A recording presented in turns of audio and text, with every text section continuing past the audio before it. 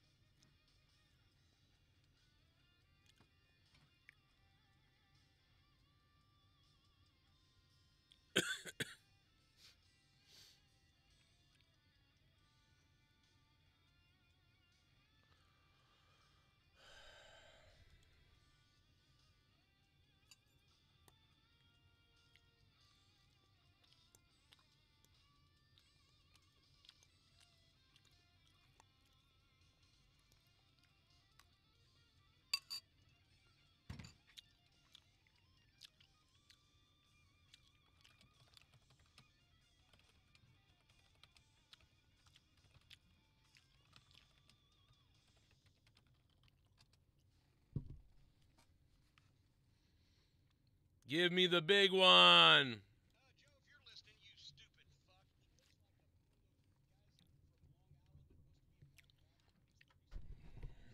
fuck. Good Lord.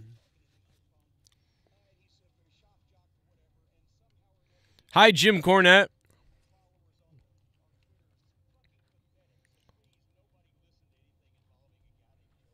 How you guys doing? Maybe I'll get the audio to work in a second.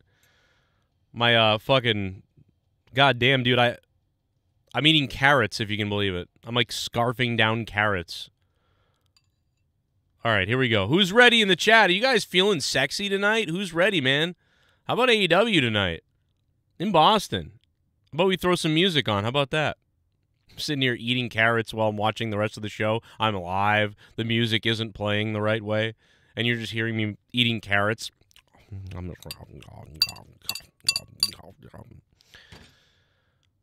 I got tingling. I got all kinds of tingling. I'm all fucked up. I swear to God, I got some kind of neurological disease that's happening to me. I don't know. It could be. Feels weird. Hit me up, Jim. Joe, if you're listening, you stupid fuck. He looks like one of those guys that from Long Island that wants to be a white rapper, but he's 30-something years old, lives in his parents' basement with the droopy cap and the whatever, but he thinks he's Howard Stern, and he's got a cool way of talking in the microphone, and he's a shock jock or whatever, and somehow or another he accumulates followers on Give me some Twitter. cocaine! It's fucking pathetic. So please, nobody listen to anything involving a guy named Joe Cronin, because it's just so fucking sad.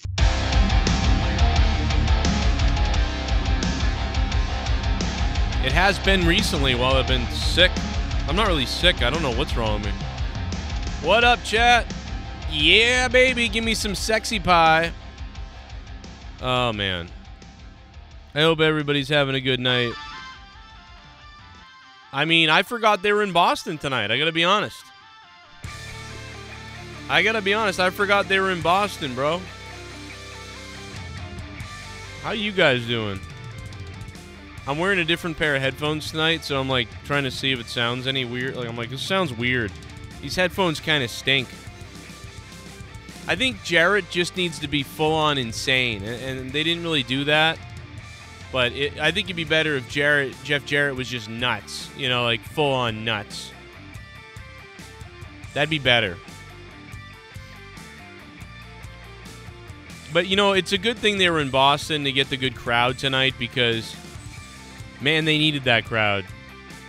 They needed a crowd to make noise because it was an okay show, but, you know. They've certainly done better. Man, these headphones sound terrible for me. Makes it sound like I'm blowing my own bass out of my head. Joe, you think Raw sucks? Usually it does, yeah. There's something going Whoa! on up in space. There's something going on Oh, up shit. in this place. I haven't even got into anything yet. Gotta happen in strange kinda happening. Things are kinda happening. Whoa, something's happening. It's the Soundwave 92. Extraterrestrials, they gave me a shot. Nanotechnology. I'm not me. You're not you. I'm fucking crazy. Split personality. Scott McKinnon.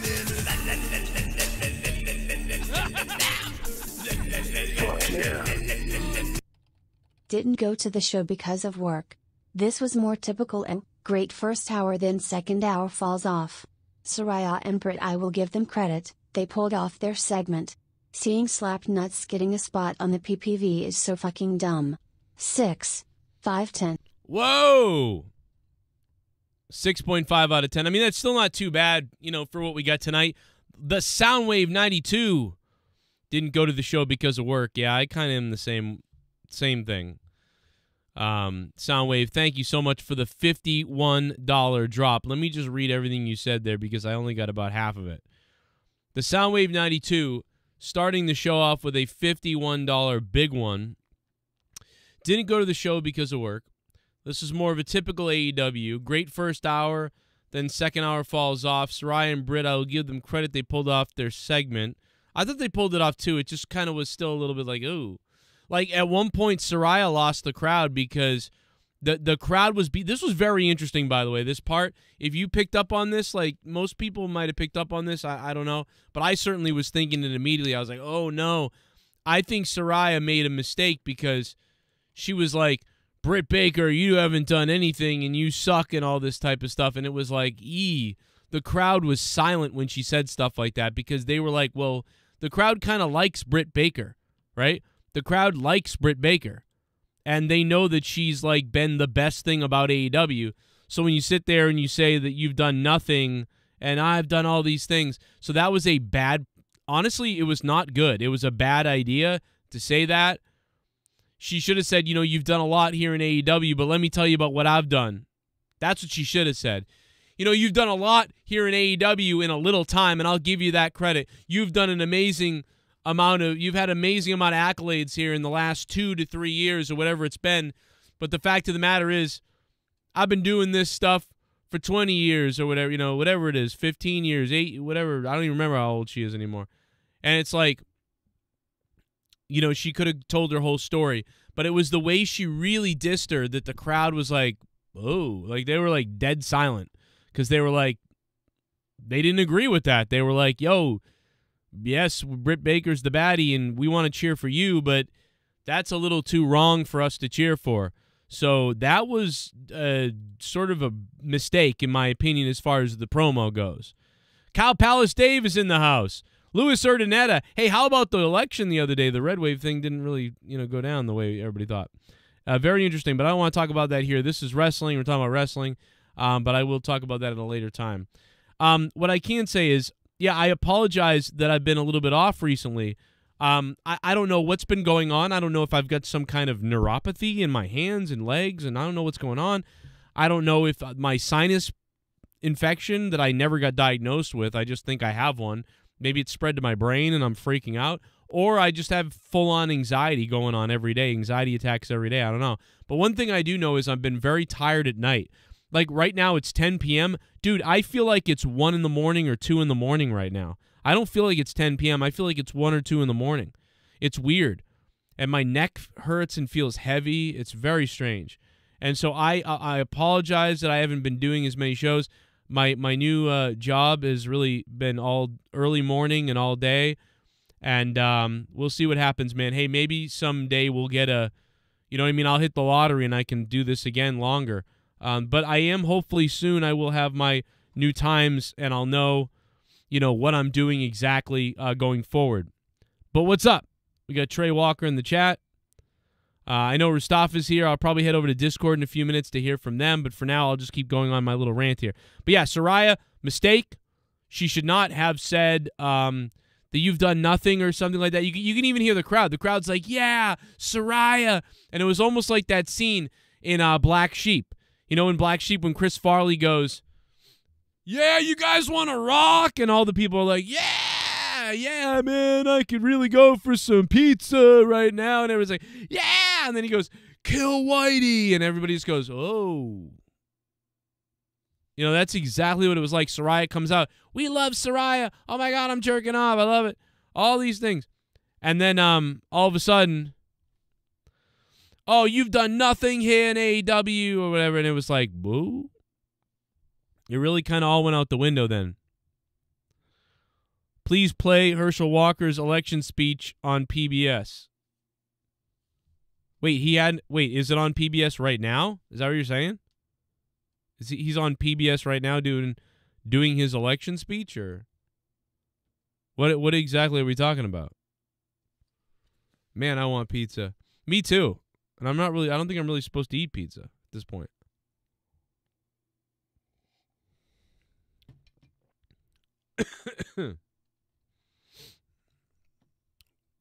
Well, I don't know what that means. AEW has went to shit after Cody. I mean, I will say that listen, Cody Rhodes I've said this since the beginning. I mean, Cody Rhodes is one of my favorite things about AEW, or was.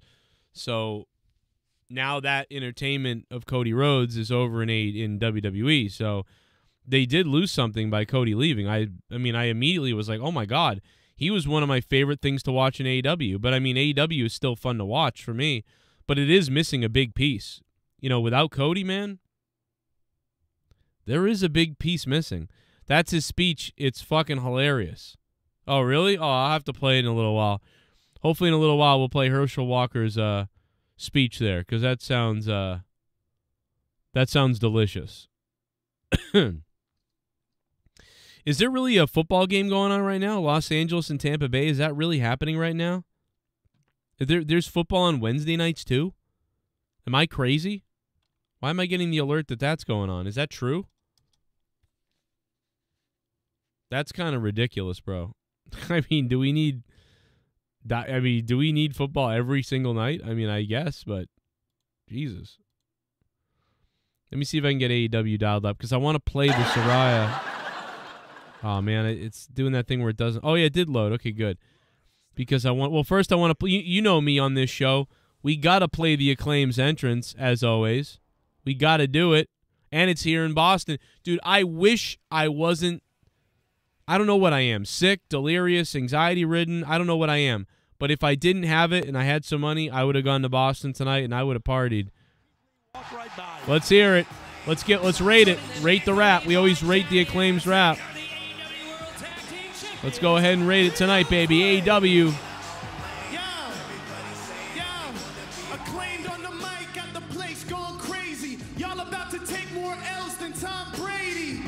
Keep the fence swerve, it's awkward. We got the receipts like he's Herschel Walker. I make you cry till your eyes are burning. I'ma make you say sorry like Kyrie Irving. When you say whose house, they gotta add noise. We about to beat two snakes in the ass, boys. This is what people want to see. The Acclaimed in action again.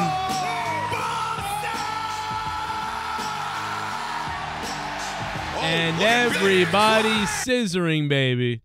I love it, man. I'm a lot of my friends, or old friends that I knew that went to the last AEW when I was there, went tonight. So they must have been scissoring everybody's asses tonight. But again, let me play that Paige, that clip of Paige or Saraya, because again, like I said, it was awkward. I'm going to show you I think it's a mistake what she said at one point. Let's see. So, bitch, make an appointment. Damn. That Kyrie, yeah, the Kyrie jab was great. Watch this. This thing is heating up, man.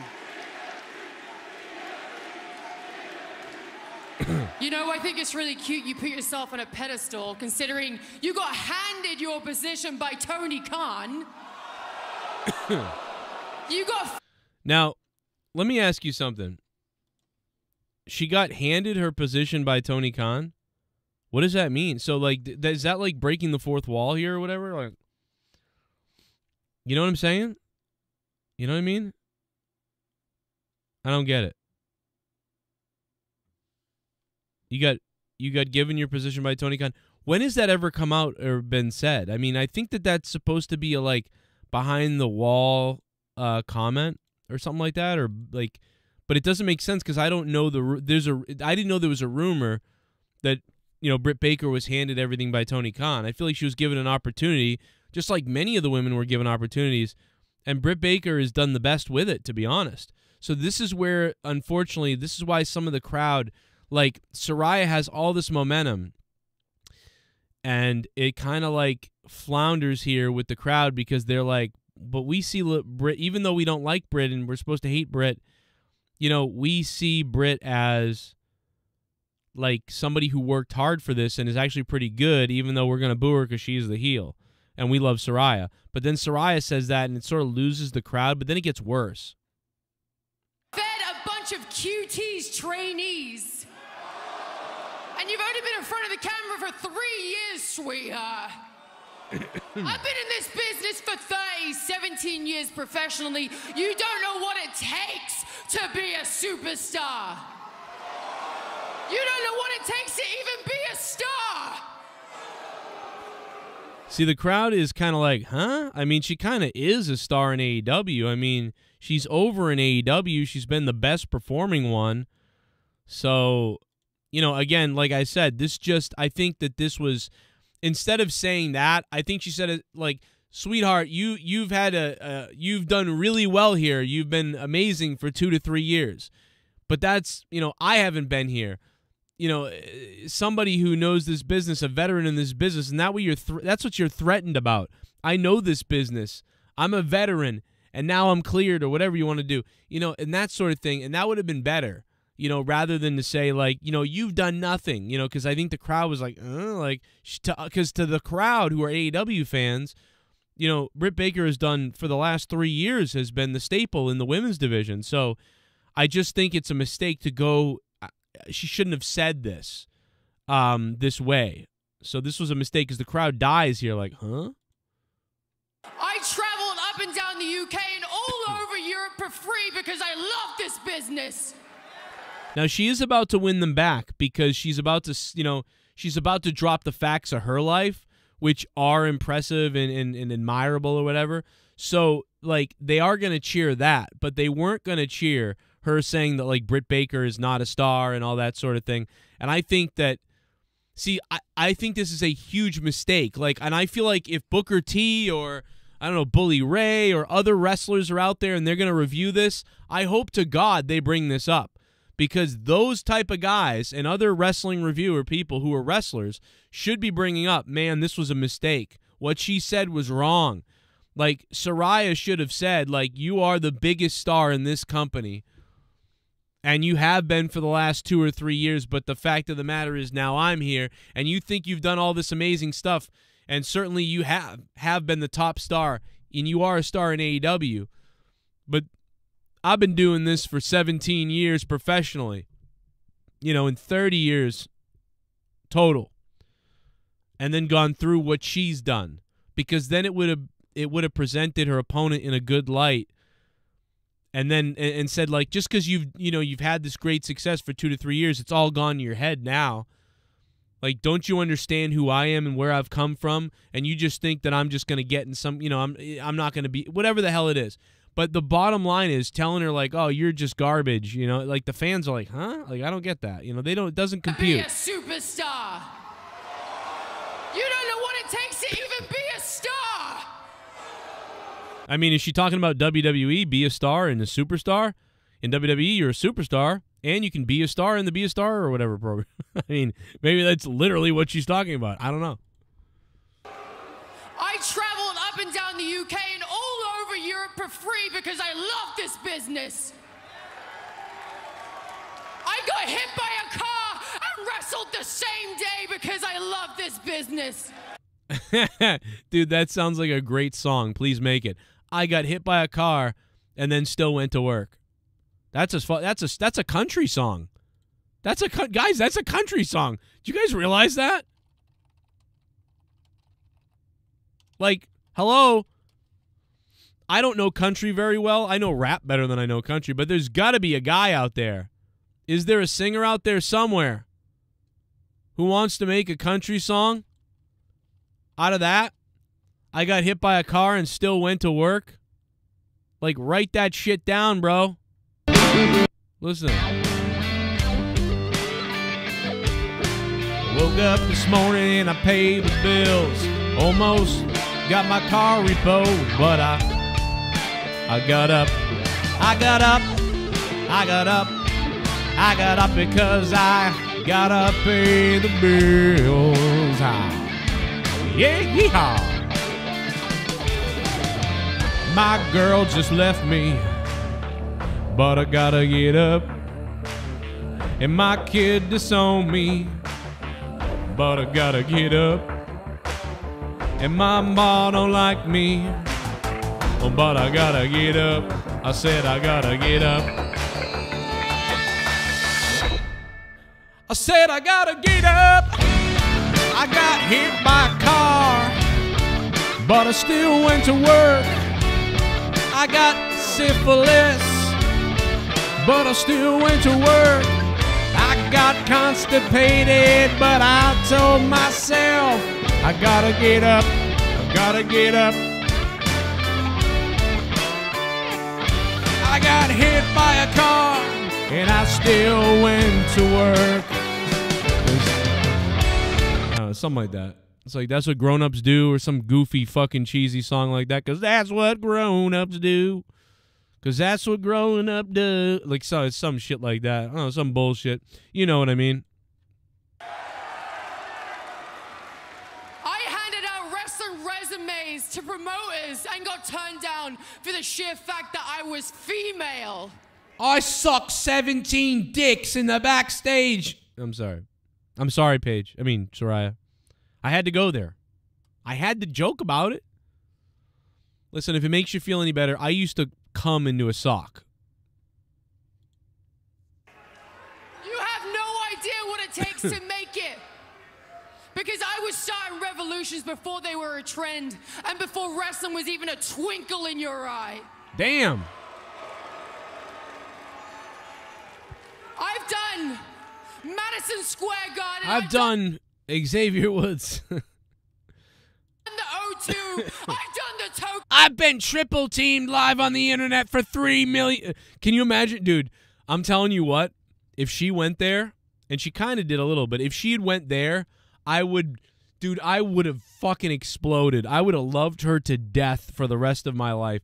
If she had said, I triple teamed several adult men in the backstage in front of 30 million people. I began my sexual exploits live on the internet for 30 million people to download and laugh at. And yes, I'm still practicing. Like, dude, I would buy the shirt, I would buy the DVD. They don't have this anymore. I would go to, I don't care if I have no money in my bank account right now. I don't care. I would steal money to go see her live if she had said that. I don't know why, but I would just be compelled. Like, I've got to see this crazy bitch who just said that on TV, like, and that's to make me laugh. Like, that is awesome. That is awesome.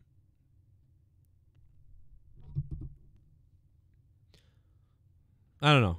I like her though, but that would have been, man, she would have been, that would have been crazy. Don't Google it.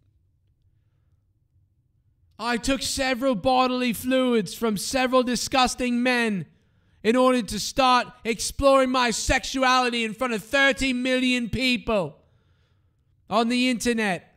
I was chastised, berated, made fun of, stalked. Don't Google it. It'd be funny if she said don't Google it at the end. Oh my God, I love her. I'm in front of an I'm sorry. ungrateful bitch. Oh! You don't know what it takes, Britt. I've been publicly humiliated in front of millions of people. I think she's talking about that there. I battled my drug addiction publicly. Got a little real there for people. But again, this was great. The only problem I had with it was the beginning where she kind of like basically said Britt Baker, like, you've done nothing, and you're not a star, and you're not a superstar, and you're not all that stuff. And maybe I'm missing something, but I just think that was the only problem. If that hadn't happened, then we're talking, all right? You just made the list. You just made the list, brother. I'll tell you that. But great stuff there, though, at that point. I thought, I mean, it was a pretty good show tonight. It didn't quite make it into that upper echelon of like 7, 8, 9, but, you know, I like, oh, fuck, my fucking hand. I keep forgetting I hurt my hand the other day, and I'm leaning on the bruise. But like Soundwave said, you know, I think it's a 6.5 out of 10. And certainly the Boston crowd helped. You know, obviously you knew Boston was going to be loud and excited. Like, this is their type of place. Boston's always been a big wrestling place anyway, but it also has a lot of those people that like this sort of style too. So like Philly and New York and Chicago certainly, and you know, maybe a little sprinkle of California there. You know, and so you knew you were going to get good stuff from you knew you were going to get a crowd that made the show as good as it could be no matter what. Like, they weren't going to be dead. I've rarely ever seen a Boston crowd that's dead. I think once I said, like, Boston didn't seem right tonight. I don't know why. And I remember that. But rarely do they do that. And it was probably a SmackDown or something like that. Shit bum. Oh, shit bum. Please play Herschel Walker election speech on PBS. All right, Herschel Walker. Is this the new one? Should I play the one that I did yesterday? How about that one? I mean, it's not on PBS, I don't think, but is it the one from today? Did he win? He won, right? I forget now. Alex Oli, thank you for the donation, man. What's up? I got to find out and remember if he won or not. Oh, shit! The Soundwave 92! My God, he's here! What if the turkeys ate us? What if they belayed us? What if the turkeys ate us? If they had to hate us? What if the turkeys ate us? Instead of they belayed us? What if the turkeys ate us? Instead of mashed potatoes? Thanksgiving was a little bit different. Instead, those turkeys ate us. They gobbled us apart. And first they'd eat our nuts, and then they might eat us. Yeah, the turkeys ate us. What if the turkeys ate us?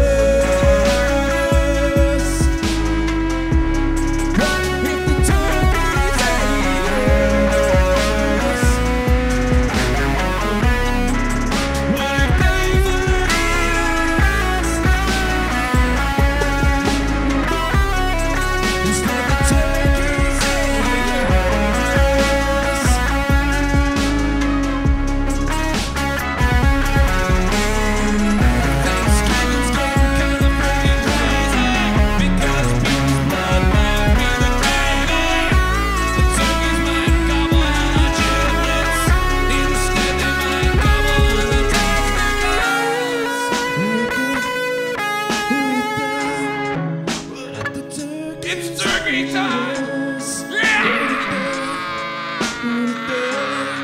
What if the turkeys ate us?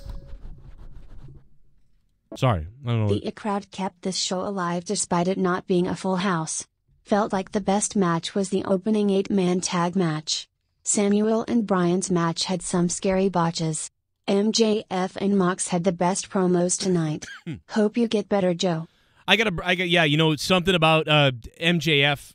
MJF kind of friggin' nailed it, bro, on that. And it's too bad that he wasn't in Boston, you know, to do it in Boston, because, man, that crowd would have exploded to see MJF. And I actually thought to myself, man, I'm almost, shit, man, if I went there and I didn't see MJF, I kind of would have been pissed, bro.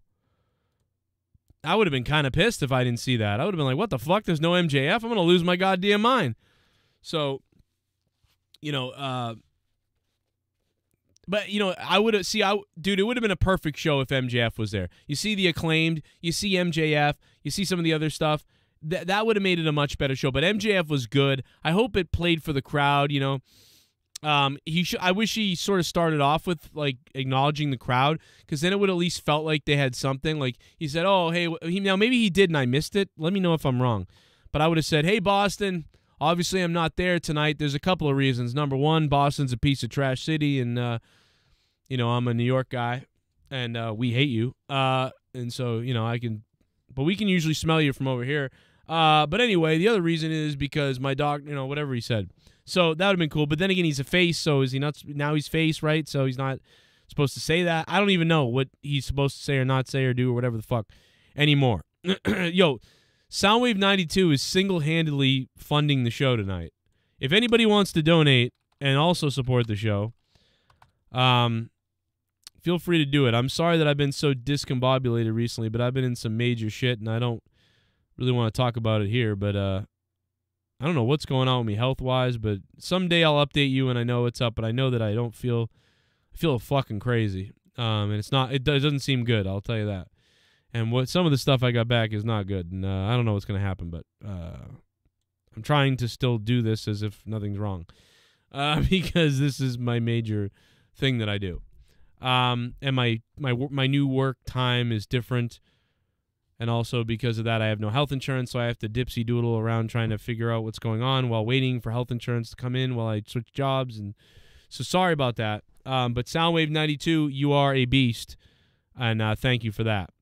That being said, John, I will answer you in a minute. I see your Patreon message. I'll try to get that going for you. And for the guy who mentioned it, yes, I will give you the donation link. I did not pin it. Here it is.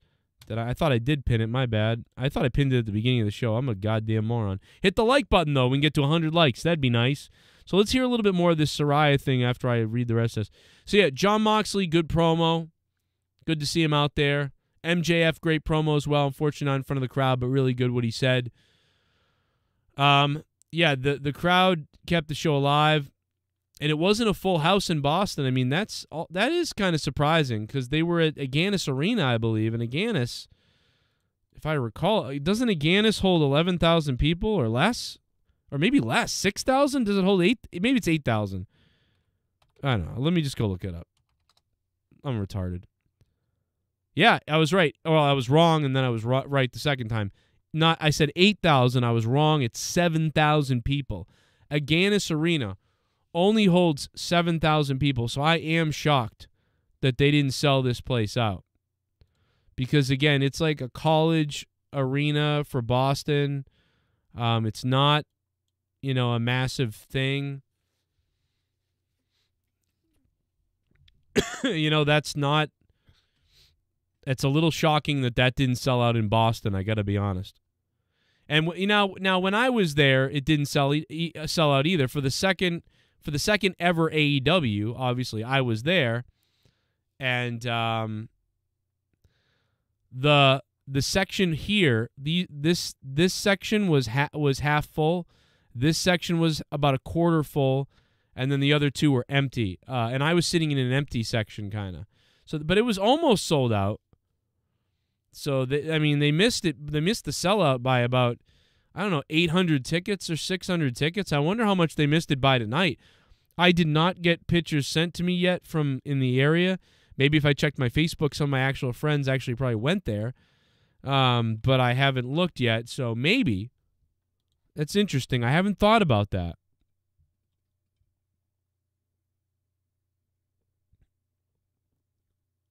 Let's see. A couple different messages, but I think they're random ones. I don't know. Is that set up for a high school graduation? Yeah, that's what it looks like. It looks like a high school graduation setup, no doubt about it. Soundwave 92, thank you for the $29. Let's hear the rest. Then it gets better. Saraya got better. I've given my career and my neck for this business. Well, no, you haven't because you're back. You don't have a clue what it takes to make it. But here you go, Britt. Here's another opportunity handed to you on a silver platter. This is going to be my comeback story, and this is going to be your biggest match of your career.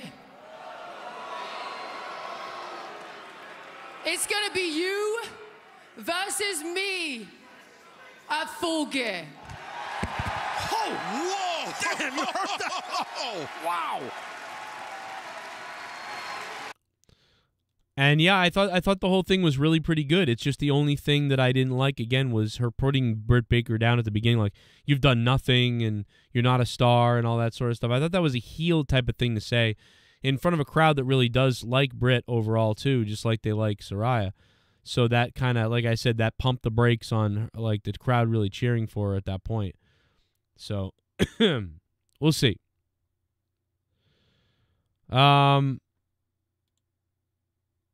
Mustafa, you sex beast. Let me see if I can get you on here.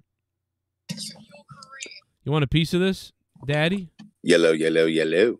What did you think about what I said about Saraya's promo, about how she kind of said Britt is no superstar and all that stuff? I think that was a little too wrong. I didn't really like that part.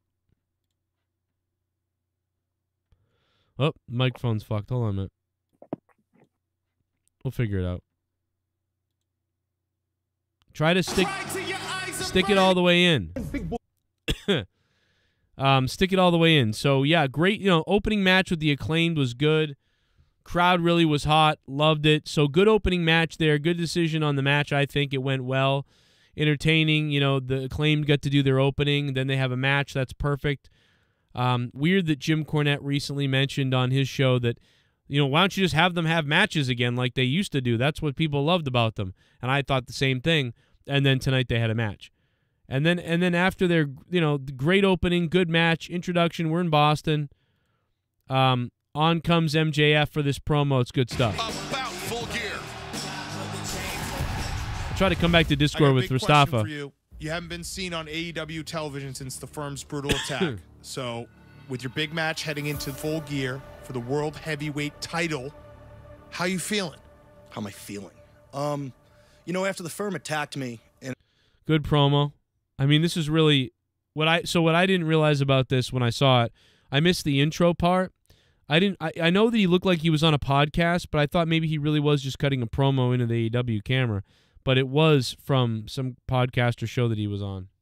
In a very cowardice fashion, doctors informed me that if I wanted to be 110% come Full Gear, I definitely shouldn't be traveling on the road. And to be frank, the only thing I'm worried about is that match at Full Gear against Jon Moxley. See, this is the most important match in my entire career. But what I don't think wrestling fans understand is this is also possibly the most important match in the history of our sport. Allow me to explain why. This could be the potential crowning of the next face of the next generation of professional wrestling. You see, every once in a while, every once in a blue moon, really, we see people that lead the charge of a generation bring professional wrestling to new heights. Guys like Bruno Sammartino, Dusty Rhodes, Ric Flair, guys like Hulk Hogan, Stone Cold, The Rock, John Cena. All of these men were generational talents. And that is exactly who MJF is. So here's what's gonna happen. All I have to do to etch my name. By the way, speaking of that, this audio on this podcast, this guy's got some electrical interference. I don't know if you guys hear that.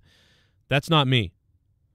This guy has got some electrical interference on his podcast. I don't know if it's, and it could be, it's usually just a wire. A wire's touching another wire. A wire's touching an outlet. Anyway, nobody gives a shit. This is just, I happen to hear this. Into history. See how loud? It's loud, too. It's like, this guy has like $10,000 cameras. Whoever this guy is, a radio host, a podcast host, I don't know what he is. But his setup is worth thousands of dollars, and he's got this going on. Is to have a long, fruitful world title reign, and the only person that's exactly who MJF is. So here's what's... You hear that? This guy's got like 20 grand worth of equipment in his studio. He's got 20 grand worth of equipment in his studio. MJF is on there. And this is literally coming out of the microphone.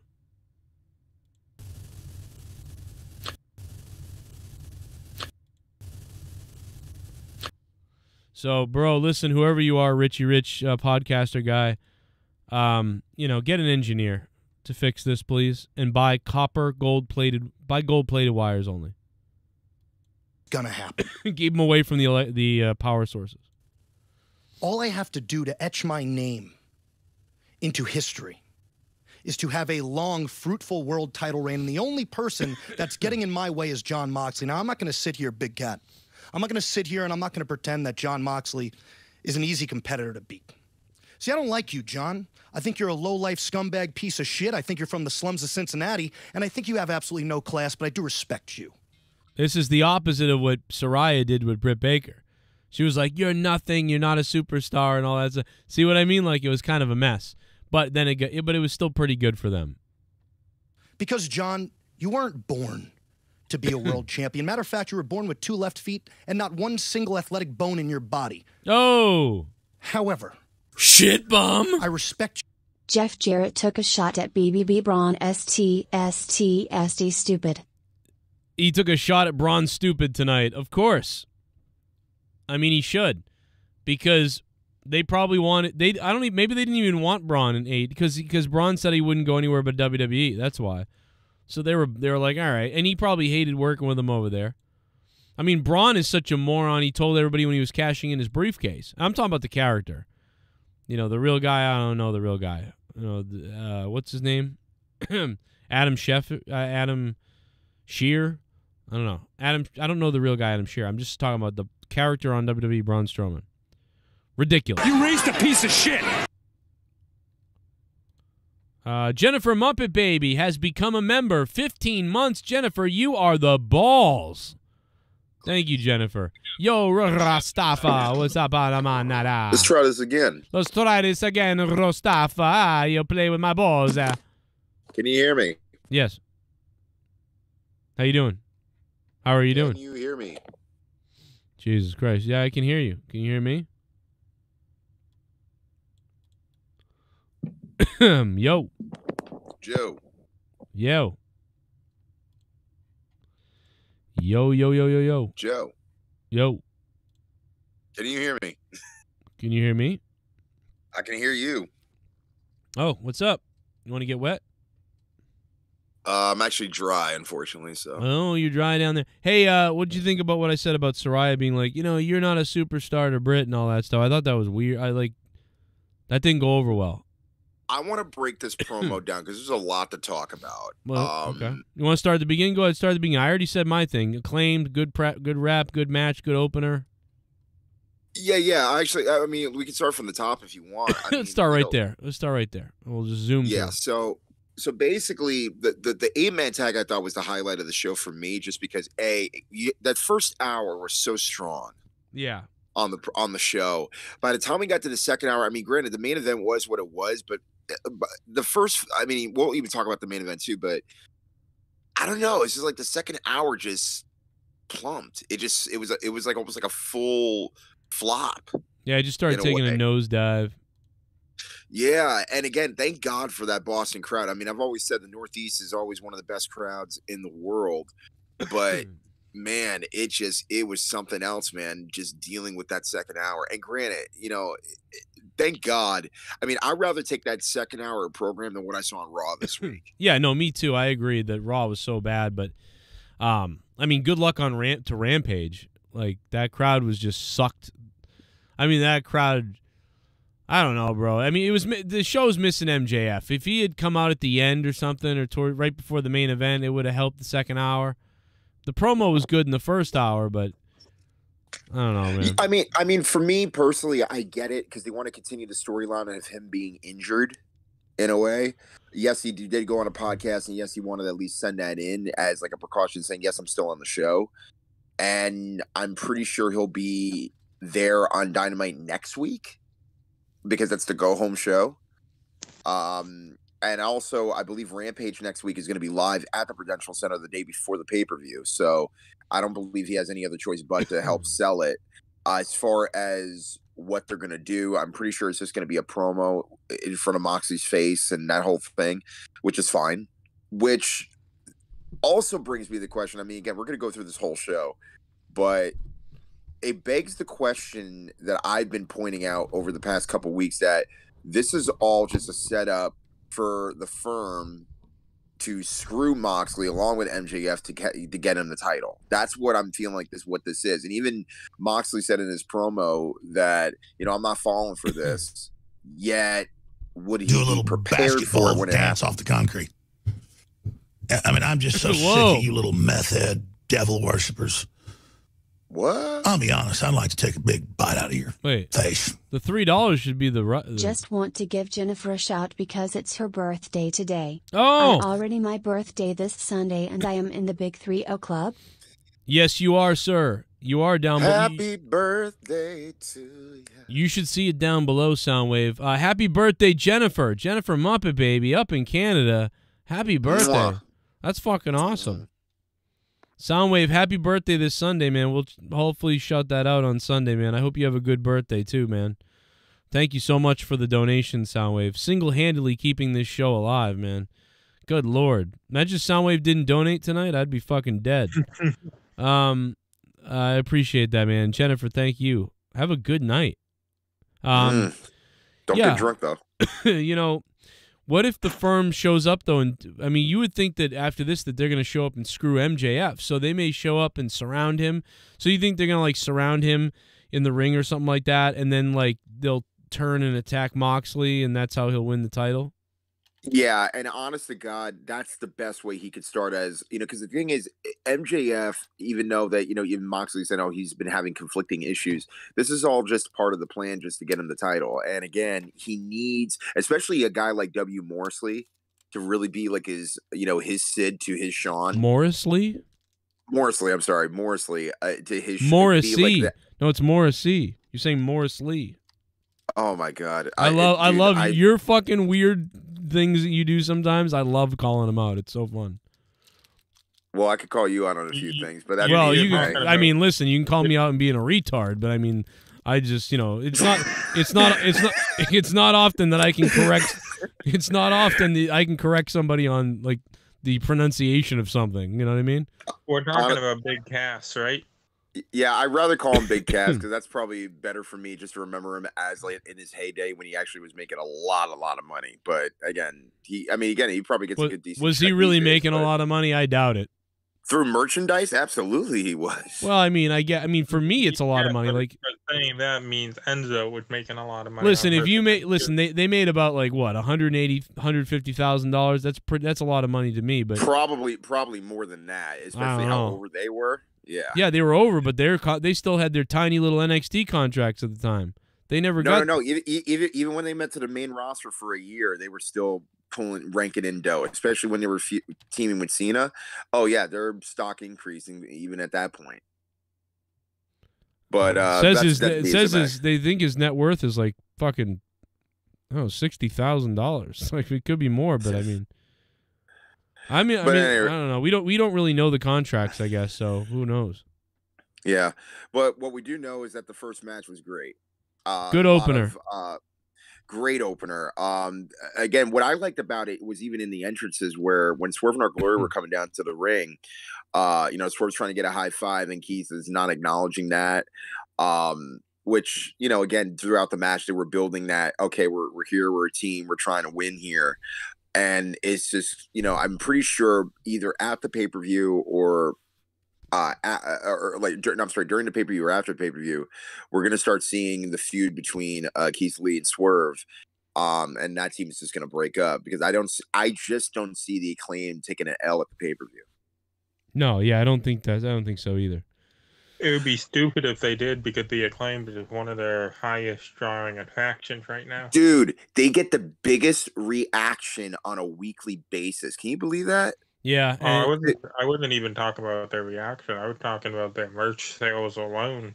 Yeah, no, I understand that, but just when you just listen to the reaction that they get every week, there's no reason why.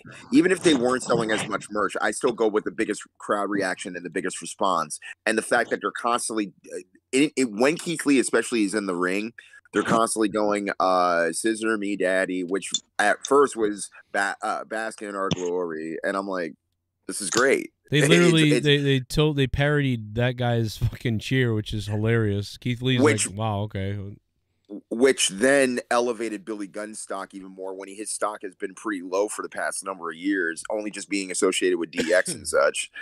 And he's had a completely new resurgence. And what he's like in his like mid-50s, and he looks the way that he looks.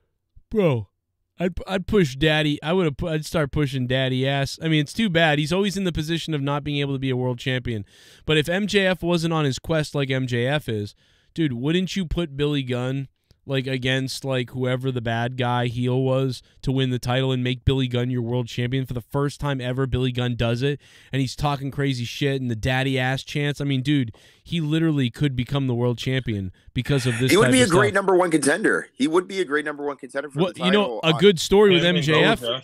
That could be MJF's first opponent. Could be Billy Gunn. He'd be like, "You never won the big one, Billy, and that's your problem." Like, can you imagine Daddy ass versus MJF? Now MJF wins, but that'd be a story right there.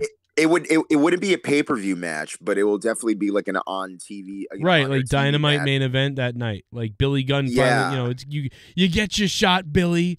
You know, like, oh, can you imagine the stuff that MJF would say to him?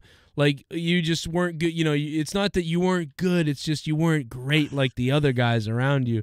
And now you're in AEW and you think, oh, I finally got a shot to win that big one. You think you got a shot, Billy? How about tonight? You know, and of course then they hit him in the balls at the end and stuff like that. And he never, you know, whatever, they cheat and they beat him. And I've said this before too. MJF being the champion that he was, and remember in the promos he kept on saying like, you know, oh, I wasn't big enough for the big time. I'm on a quest, like Jericho's on a quest. I'm going to beat every former WWE employee as a champion just to make my point that, yes, I'm better than you and you know it and not whole shtick. And which, again, he said that the title would be a bargaining chip. So if he's being the champion for over a year, and I don't see him going to WWE or dropping the belt, you know, even after his contract is up. Hey, you never know. I highly doubt it. Yeah. Like at this point, AEW needs MJF more so than MJF needs AEW. Right. And Tony Khan is going to do everything that he can to keep him because he's probably the most valuable commodity that's a legit heel, even though that he's loved and blah, blah, blah, you know? Right. Yeah. So, but going forward, I mean, again, I give that first match probably star rating. I don't know, like if you want, I'll give it a 3 and a 3/4 out of 5, you know, as far as being the best, as far as like it was fun. It was one of those things where it was fun. You know, I didn't even mind, and it's one of those things where the crowd loves a lot of stuff. So because the crowd loved it, like I couldn't, you know, I thought it was good too. It was just fun. It was a fun time. Yes, and then of course, then we see a video package coming after break where we get Stokely basically saying that MJF is a John Moxley dick rider, which I was like, how in the heck did that make even air? I can't believe they did that. He said dick rider, dude. I was in my living room. My youngest 2 kids were with me.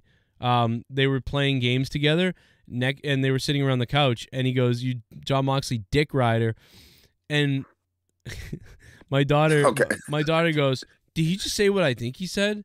And then my son, Finn, the 6-year-old, goes, "That's a bad word." I'm like, "No, it's not. It's a name." And then my daughter was like, "No, that's a bad word, Dad." I'm like, "No, it's a name." Wait, your daughter's smarter than you? Holy God! Well, that doesn't. What the hell does that mean? She's smarter than me. She understands that it's a bad word. Not only a name, but I understand it's a bad word. Wait a minute. But I understand it's a bad word. So how does that make her smarter than me? Well, I mean, that's what we want to do, right? We want our children to outshine and outclass. I just don't know, but I don't get this example. I'm confused by this. I mean, yeah, my daughter probably is going to be smarter than me, but that I don't understand why. I know dick means a name. I'm kidding, dude. It's also a name. I'm kidding. All right, why don't you fucking get a girlfriend? You fucking cocksucking fuck. Why don't you not tell everybody about your girlfriends of the past and go to a theater show? You fucking goddamn fairy fuck. I will actually, and I'll get my money's worth more so than a marriage will. You're a questionable individual. Okay. First off, the kids are not the future. Have you seen some of the shit the kids are doing? Yeah. Damn trap music. Look what happened to the election because of the kids that went out and voted.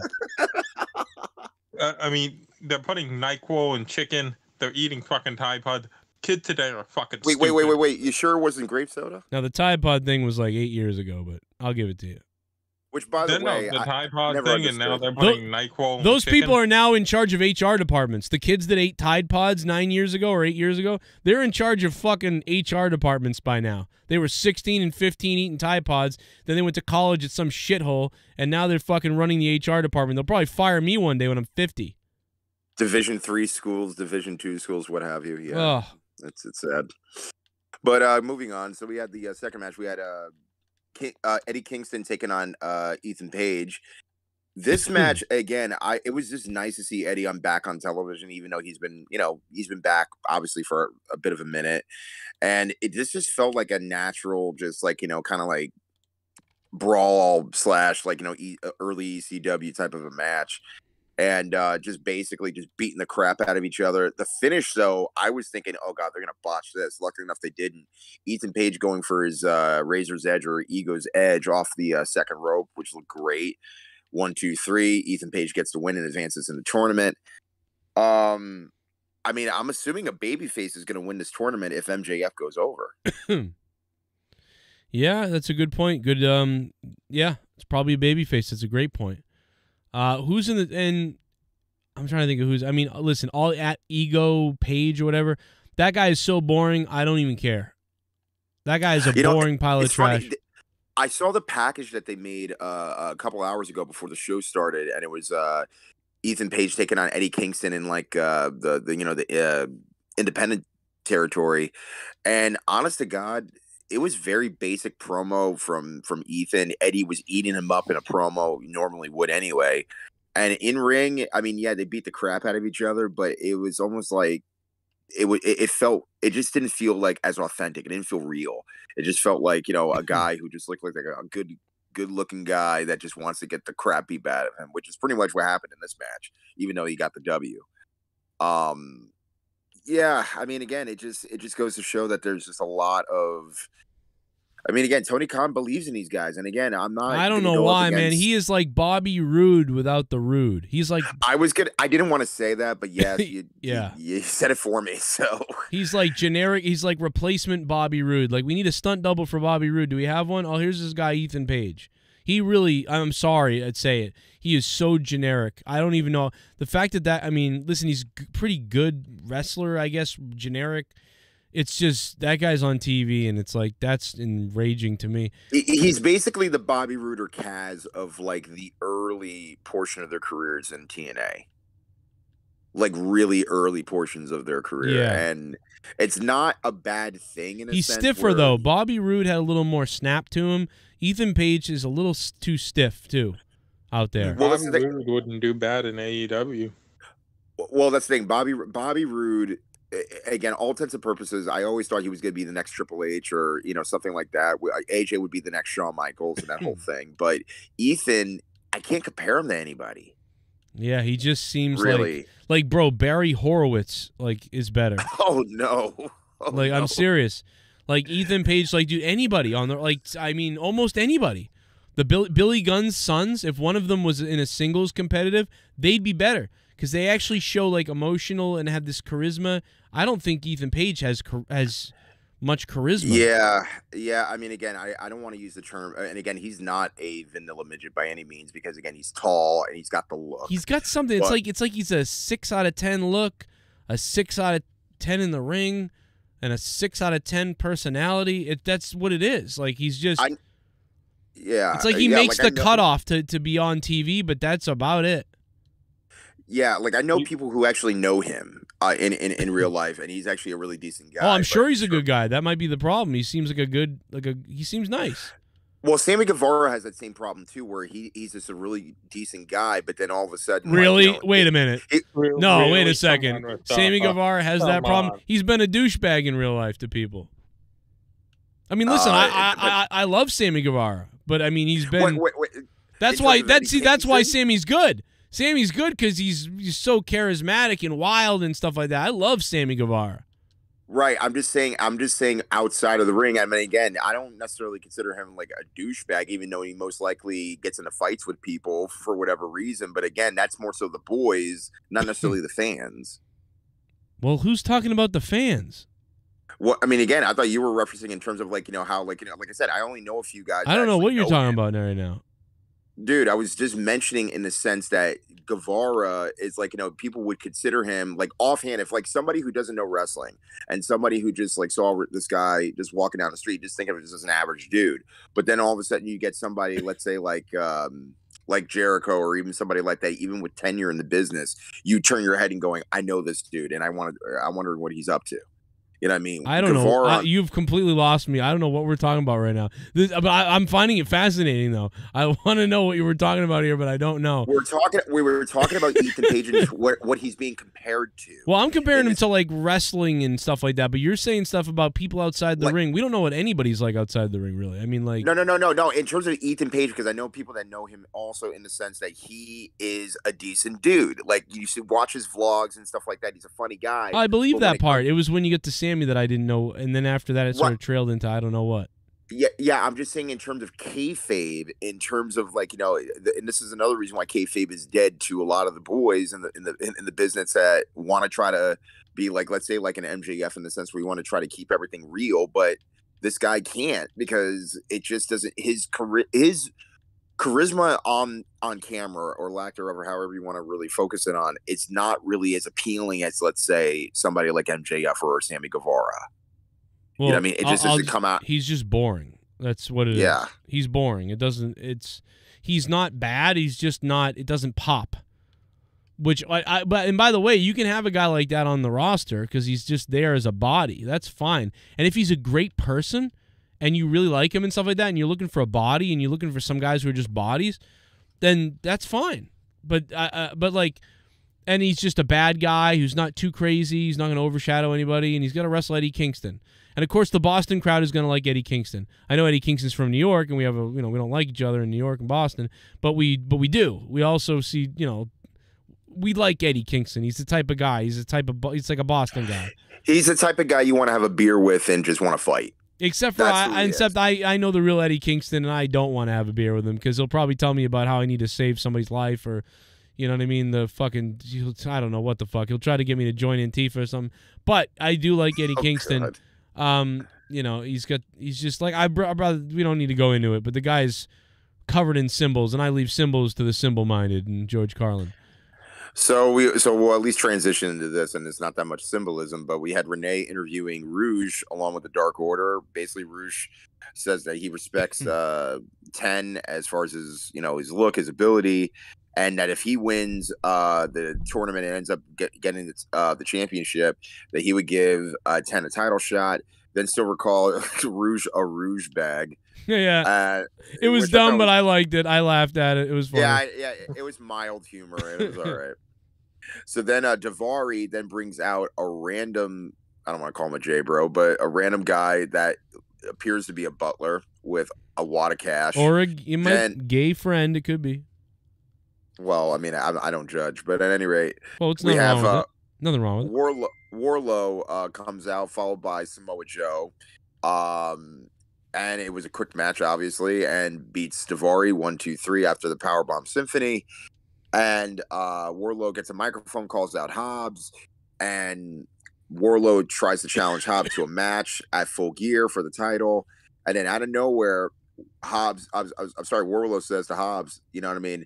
I'll take every title in this company. And then out of nowhere, Joe smashes Wardlow behind with the ROH title. And at first, I'm thinking to myself, well, it barely started before, you know what I mean? Right. There they go. And almost like WWE did with him. Yeah, and then, of course, Joe now, I'm assuming, is a heel? Well, I just think he's a lone, wolf or whatever. Okay, I mean, again, now we're going to get a triple threat, most likely, for the TNT title.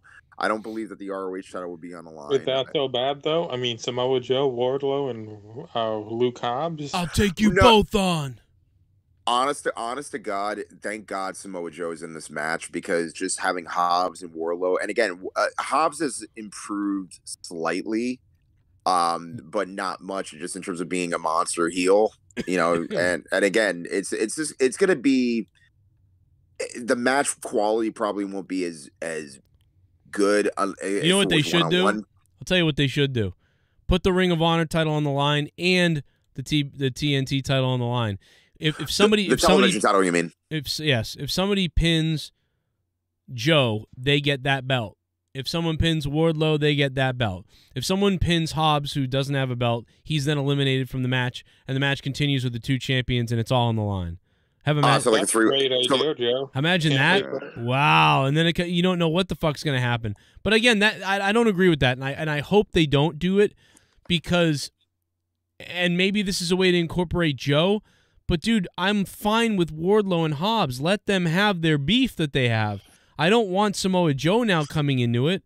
That's more beef. Yeah, I don't want that. Save that for later. So I'm hoping this is a setup for later, things to come later, and Hobbs and Wardlow are still going to have their one-on-one match. I don't want to see it become a triple threat. That's what it's looking like. And again, we already have multi-man matches on the pay-per-view. So. Look at his look, how he looks. Look at his look, he looks like a crook. Look at him, look like he look. Look at his look. That he looks. Look what he looks like a crook. I'm coming for your crook in the nook. I'm coming for you. I look like a crook. And look at his look, how he looks. I always look flush. How he looks. Look at his look, how he looks. Look at his look, how he looks. Look at his look, you get shook. Look at his look, you getting shook. Look at his look, how he looks. Look at his look, he looks like a crook. Look at his look, you're getting kind of shook. Look at his look, how he looks. It's been a while since I've heard this one. Right? What's up, Joe? This is my first time donating because I'm a disgusting poor. Do you think MJF is turning heel because he's making us believe the devil doesn't exist? I don't know what's up with that. I just think that I think he is gonna go heel. Everyone really believes that he's gonna. This is all a ruse. Go ahead, Rustapa. And thank you. What's his name? Nine Doc. Thank you, bro, and thank you for taking that much money. If you're that struggling. I mean, I'm struggling too, but I mean, I appreciate you, man. If dropping that much, $12 is a lot if you're struggling. Thank you. So speaking of Tony Schiavone is standing in the ring and introduces Britt Baker and Saraya. Now, Saraya was, saying last week previously in the interview she did with Renee, saying like, I got one more doctor that I have to, get cleared from and blah, blah, blah. And I was only just assuming she meant that as a double entendre, which in a way she did. And Saraya just basically says, I am cleared, and it's bad news for Britt Baker. Britt Baker then goes into the promo, and again, you showed the promo a little bit earlier, Joe.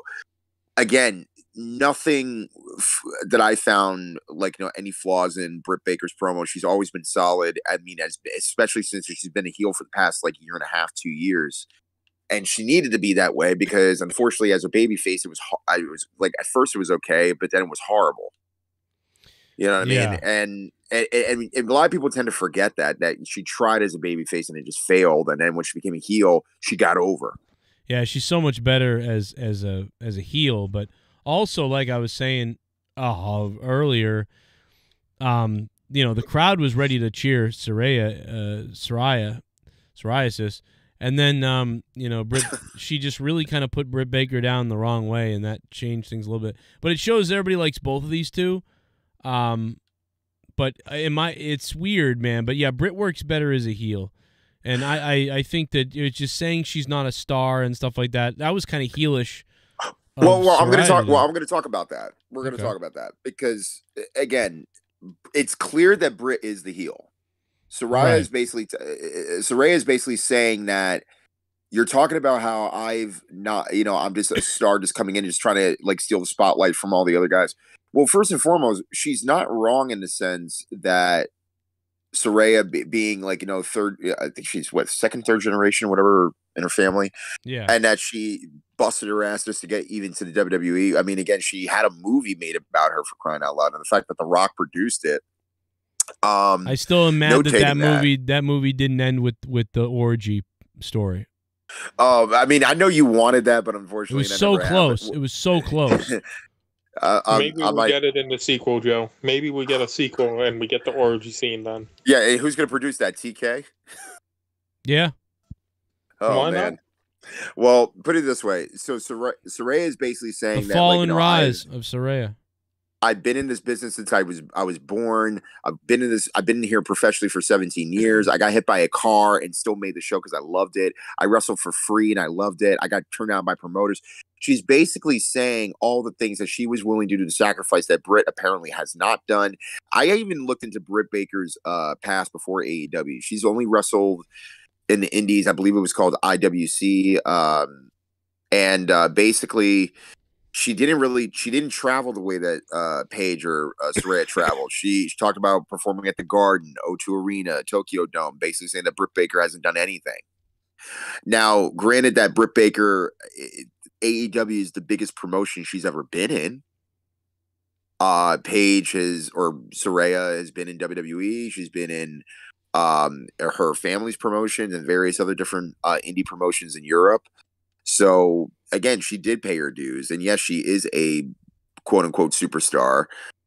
She's basically telling Britt that she's not superstar material because of her experience and because of what it takes to be a superstar. I got this promo. It was just a matter of, but this was what was interesting. So they go into the fighting, towards the end of the promo, and Saraya does her finisher, and you can hear some boos. Yes. Which I thought was interesting. Because she put her down the wrong way. She should never. Yeah. I hope all the wrestlers on the podcasts tomorrow, bring this up. She made a big mistake saying, like, you're not a star, you haven't done anything. It's like, no, to these people, dude, she has done a lot, and they've liked her, and she's been a star here. So that was absolutely wrong. Big mistake by Saraya in real life for saying that in the promo. I mean, it's easy to get into the wrestling business when your family's running a fucking promotion. It's not easy to get into the wrestling business the other way. This is true. Yeah, it's just neither one should have been put down that way. It was just a mistake. She was trying to. We know what she was trying to do. It just, somebody who's been in the wrestling business as long as Saraya, Paige, you just can't believe she would say something like that. Like, and the Boston crowd went, oh, like they didn't. Well, I mean, I'll argue that, Randy Savage, again, was in an outlaw territory with his father, even though that the territory wasn't quote unquote like legit, like let's say Memphis was.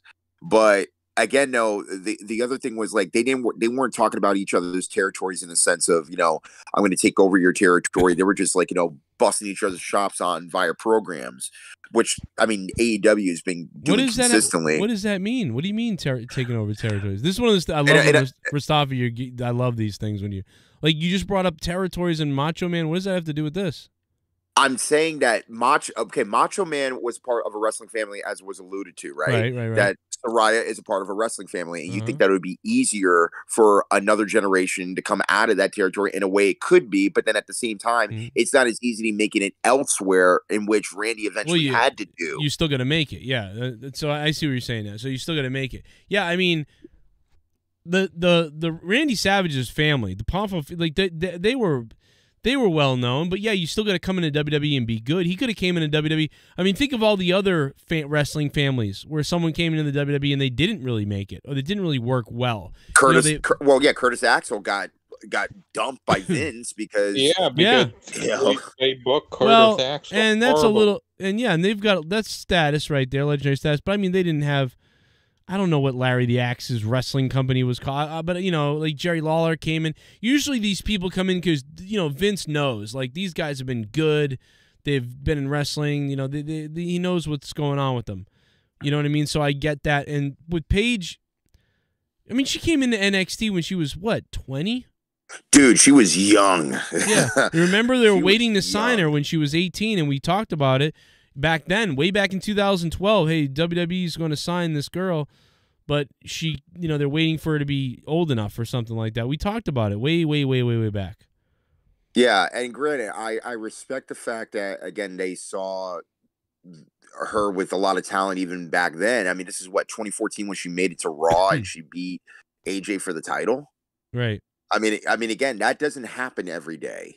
You know what I mean? I can't remember please forgive me, Chad. I don't remember the girl's name that's in NXT right now. She's like 20 years old. She just wrestled on Halloween Havoc and had a great match with her former tag partner. But man, it just basically goes to show that there are some people, even Austin Theory, who's like 23 years old and is already making, I mean, yeah, he's not doing too well right now with all the losses he's been making, but I mean, still at the end of the day, there still are exceptions, but again, it doesn't happen with everybody. No, it doesn't. You raised a piece of shit. Someone said Agnes Arena holds graduations. Mine was in same building Hogan won his last WCW title and where Wyndham turned on Lex and joined Horseman, who was dude that attacked Nikita Lyons on NXT. Stacey Abrams and Michael Strahan are same person. Samoa Joe's 67th heel turn, and I don't know who did anything on NXT because I didn't watch NXT. And yes, the Agganis Arena does do graduations. Ugh. Yes. That is just sad that they didn't. I mean, I was there. It was almost sold out when I was there. You raised a piece of shit. Kimberly Page more charismatic than Ethan Page. Anyone else want to see Mia Yim and Keith Lee fuck? No. The Guns should work out more like their dad. Yep. You sound and look better, Joe. That AIDS can really take a toll on ya. Is Ricky Starks hurt or on Velocity? Wings. Wow. Wow. They got all that dollar, let me tell you that. I don't feel very good, though. I'll tell you that. Something's wrong. Well, I mean, we'll talk about Ricky Starks later, but yeah, no, I understand completely. It's just, wow. Oh, it's time to scissor me! Don't get sued. Scissor me! Scissor me! Scissor me! Scissor me! Oh my God, yes!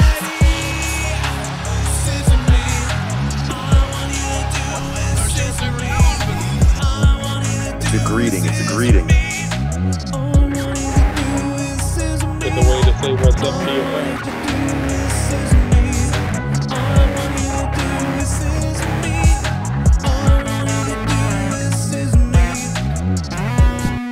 Sup, Joe?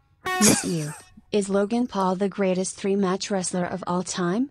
Also, guess his Royal Rumble entry correctly and I'll super chat you $100 with a thumbs up. Wait, what? Sup, Joe? Logan Paul the greatest three-match wrestler of all time? Yes, he might be. Guess his Royal Rumble entry. Oh, for this year? Guess Logan Paul's not going to have one. He's going to be out injured. Yeah, he's not coming back anytime soon. He's going to be out for a while. He ain't coming back. Well, I'm actually going to talk about that later on. Thank you, Adam Telmaj. Well, we better fucking squish it together because we got much time left. Adam Telmaj, thanks for the $9.99. Let me get one more in here. Shit bum. Drew Barr. I'm practicing in front of all of you tonight. Drew Barr 100, thank you for the $2. Adam Telmaj, thank you. And Soundwave 92 with the drop of $51. That's the highest tonight. Go ahead, Rustava. Just going to say backstage we have the best friends and as well as Jay Lethal and his crew, and basically the challenge is being made for Trent and Jay Lethal. One thing leads to another, and then we go into a match between Trent and Jay Lethal. And I barely was able to keep my eyes glued on this match because I had like so much I had to do. But overall, Jay Lethal gets the win, and Jeff Jarrett eventually comes out on stage and tries to do a promo, does his promo.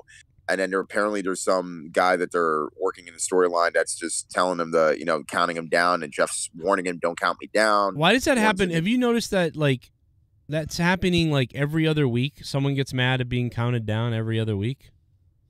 I really haven't noticed it, but really, I even noticed it. WWE even did it, and I'm like, dude, this is like the 50th time they've done it, because we talked about it like a few months ago when it happened, because we were like, remember when Austin did that? Don't count me down, don't count me, and then he threw the producer into the ladder. Tie back in the my day. shoe. Yeah, like it was that sort of thing, and we were talking about it like that, and this is I want to say it's like the third or fourth time recently that I've heard someone say "Don't count me down" on AEW, and then on WWE they did it a couple weeks ago, which I'm like, what the fuck? Everybody's doing that now, but okay. So we come back from go ahead. I was gonna say it's kind of weird that everyone's complaining about that recently. Maybe it's a problem with production or something. Right. Possibly. I mean, there was a lot of production, like hearsay. I mean, even with the cameras tonight was kind of weird. Even during the Acclaim's entrance, the camera was like being like weird and like jump cutting here and there, and it was what it was. Well, then Moxley and Regal hit the ring, and Moxley says at the age of 25 he thought he had it all figured out, and then he's like, it reminds me of MJF. Moxley beat MJF before back in 2020 and let him know that where he stands in a very similar situation with Regal.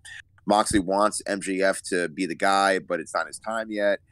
MJF calls himself the pillar and never has been able to carry the weight of the company, and he calls himself the devil. Moxley says, I've seen the devil and you're not him. So, I mean, again, decent promo, great promo, and again, I've always liked Moxley in this version of Moxley has been the best. Like, he took responsibility early this year to take care of himself. Then he came back strong, ended up becoming the interim champion during the time when Punk was supposed to be really running, this show. And now it's really been proven that he is truly a pillar of the company.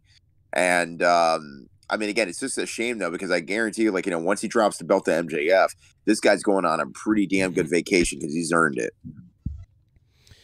Yeah, absolutely. He was supposed to be on it, so yeah, it'd be good to get him a break if he needs it, because God damn, man, he's really putting in the effort for the team. Thanks, to the Elite and CM Punk. Can you imagine, man, all the people that are missing and stuff that should be there and everything? It's just unfathomable to think about. CM Punk could be here. The Elite could be here. And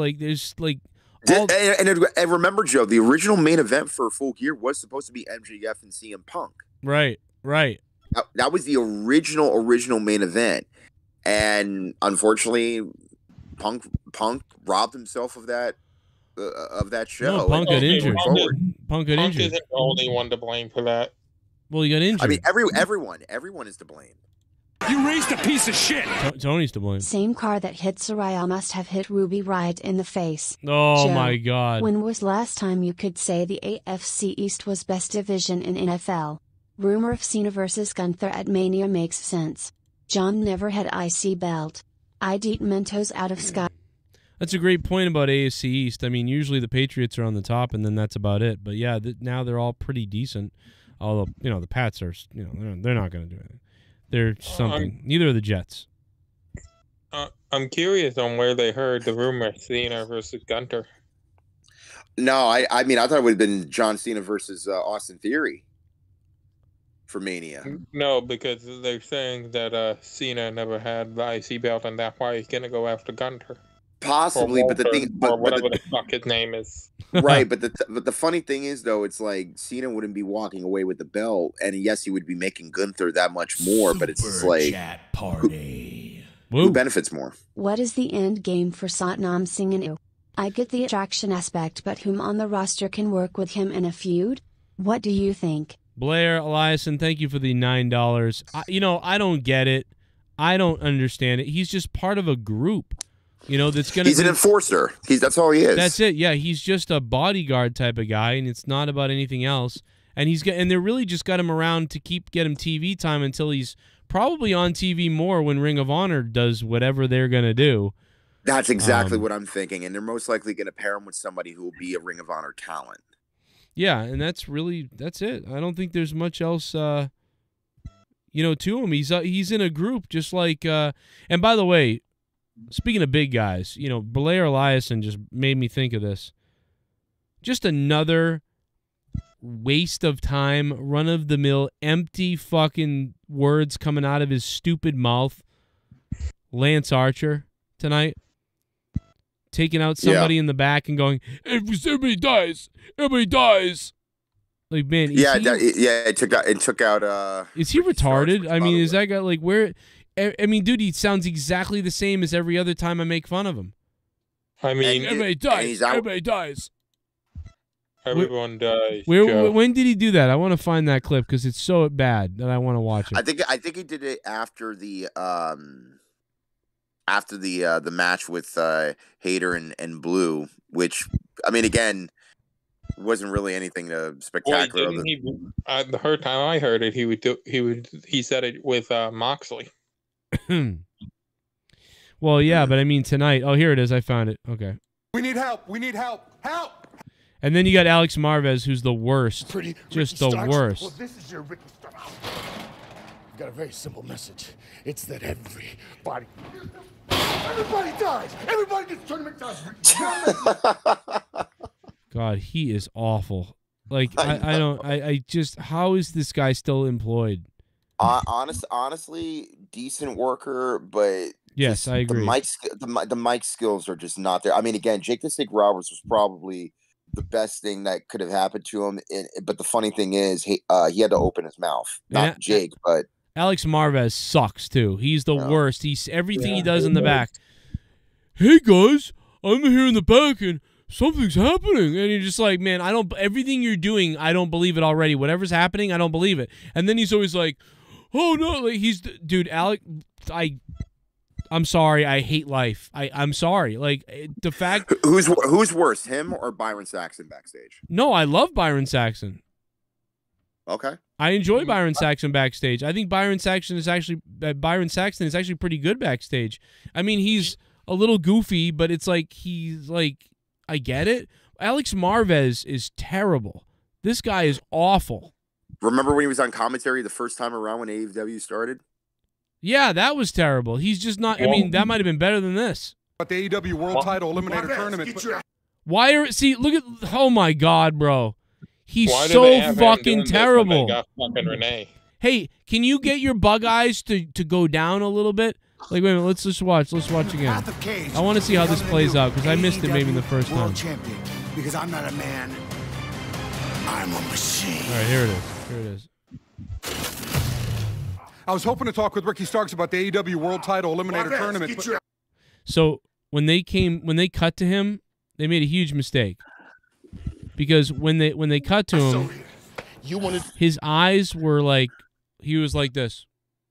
And then he had to start, and he was like, I was hoping to get, and it was like, oh, all right. So he should have been already like acting before the camera even came on, or the director fucked up. But either way, he's bad. Even if there wasn't a directing mistake, like, he's bad anyway. Like, watch this when they cut back to him. Here it comes. No, here it comes. Where is it? Here it is. Watch this cut. Ready? Ready? Now I'm going to act excited. But if this was really going on right now, he would already have had his eyes wide open and excited because this is going on, supposedly, right now. Title Eliminator. Get your ass over here. You wanted to talk to pretty Ricky Starks? Well, this is your Ricky Starks. I've got a very simple message. It's that everybody dies. That was Everybody awesome. This tournament dies. Ricky's not making it to the tournament. This is mine. Hey, we need help. We need.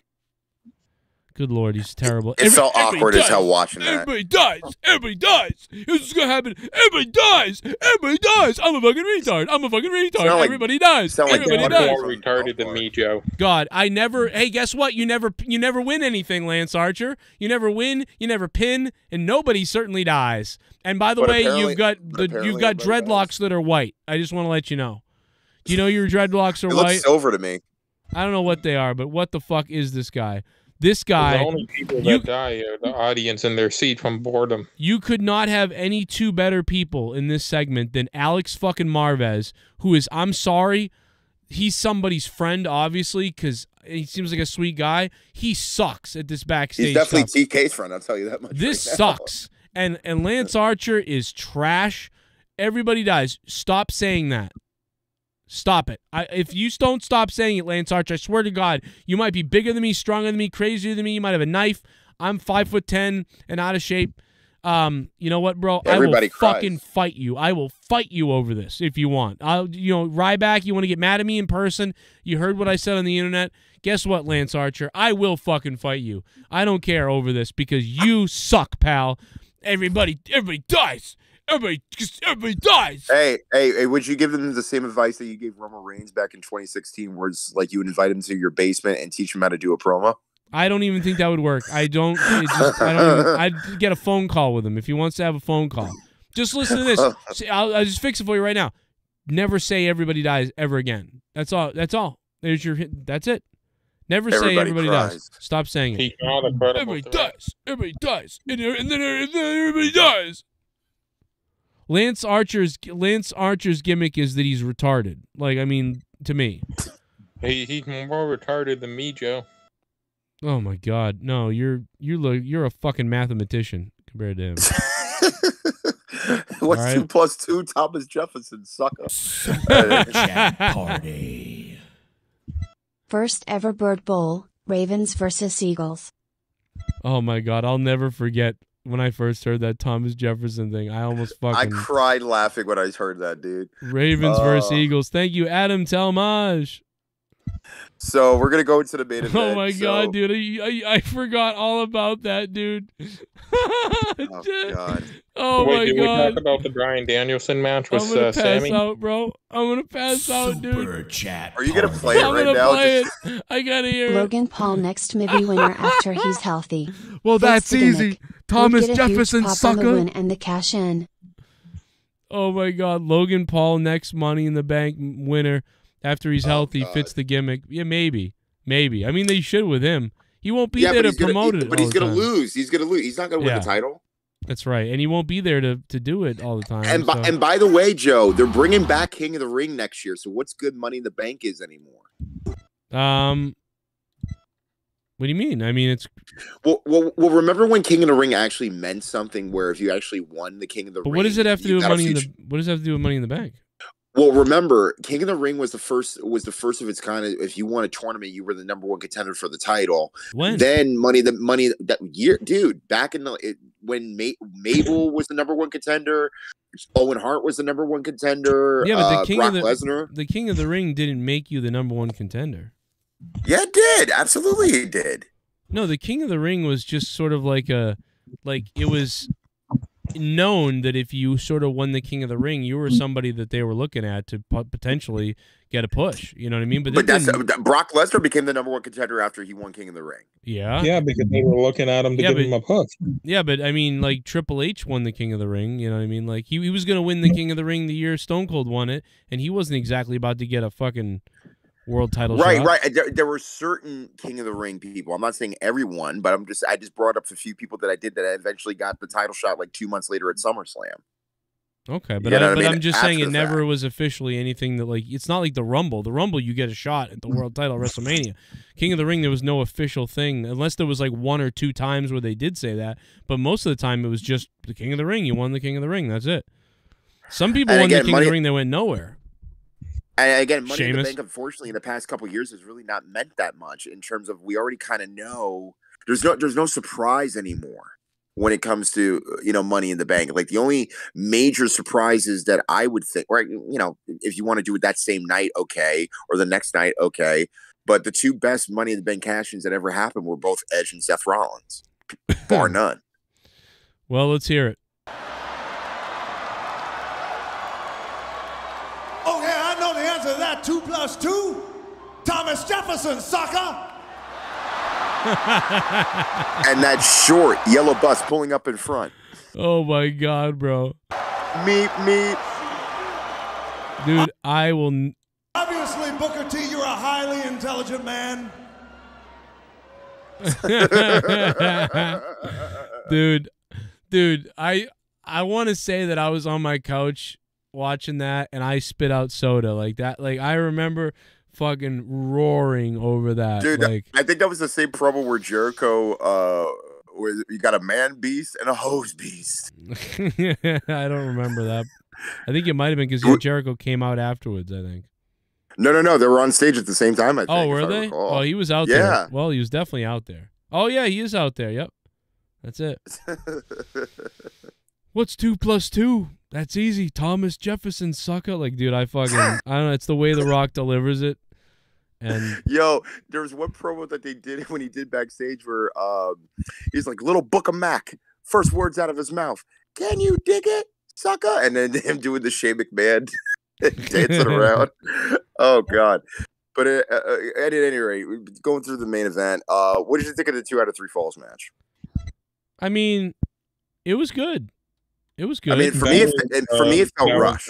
Sammy versus Daniel Bryan. It was good, right? but yeah, I was gonna say what you said. It again, because of time, it didn't. Something was like these 2 guys at a pay-per-view.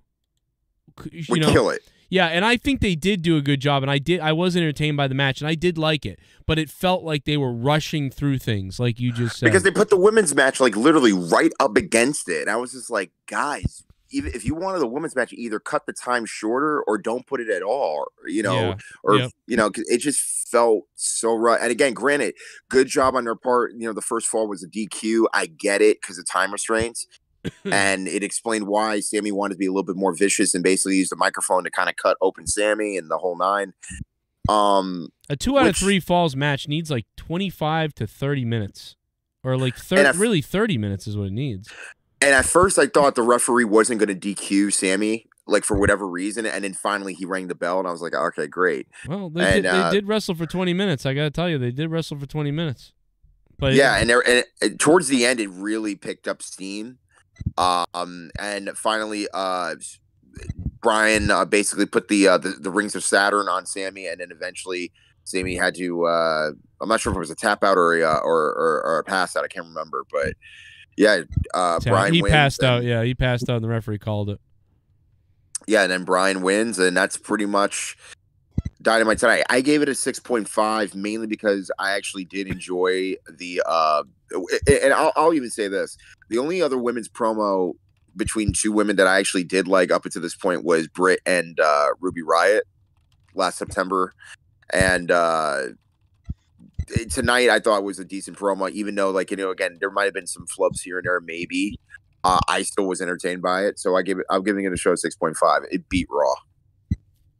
Boom, I agree. This beat Raw, and certainly the Boston crowd helped it.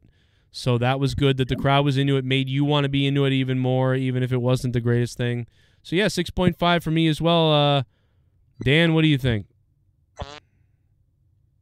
Did he just fart? No, the microphone just shit itself. Is that better now? Oh, yeah. What'd you give it, Dan? 5. Wow. All right. Well, I get it, though. I get it. It was a little bit lackey. I get it. So somebody brought this up earlier. Oh, I wanted to say this before I forget. Yeah. It sounds like a Star Wars character.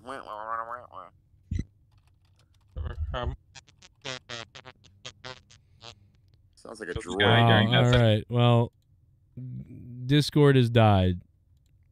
Wow. Dan Kennedy his microphone is dead. Oh my God. Well, I want to thank everybody for being here tonight. Discord shit its pants. Soundwave 92 with the top donation of $51. Thank you to Mustafa for being here, man, to cover this with me as best we could here tonight. And really thank you, Soundwave, man, for the big $51 drop tonight on the show. And yeah, I feel like I'm shadow banned on YouTube or something recently. Everything is dead, no matter what I do, except for when I talk about the Powerball. So you really got to click like buttons. You got to hit bells. You got to sub, resub. You got to watch all my videos and watch more in order for YouTube to keep you in the loop about what I'm doing, or they may unsub you or something. You know, I don't know what the fuck's going on. People are saying all kinds of crazy stuff's going on. Dan Kennedy's microphone exploded, and he took a dump on itself. More to come this week and certainly tomorrow. Hit that like button, and thanks to everybody who joined the Patreon. I will have the patron list out tomorrow. I know I meant to do it yesterday, but we'll have it out for you tomorrow, and we'll have some content out as well. Plus, me and my wife, our podcast is finished and will be uploaded soon. Me and my wife, Till Death Do Us podcast, up on the patreon.com/Joe Cronin Show coming this week. And fuck you with a broomstick. Fuck you with a broomstick. Good stuff tonight. Wish I was there, you know, in Boston tonight. But, you know, now it's a 45-minute drive, so I don't know. You raised a piece of shit.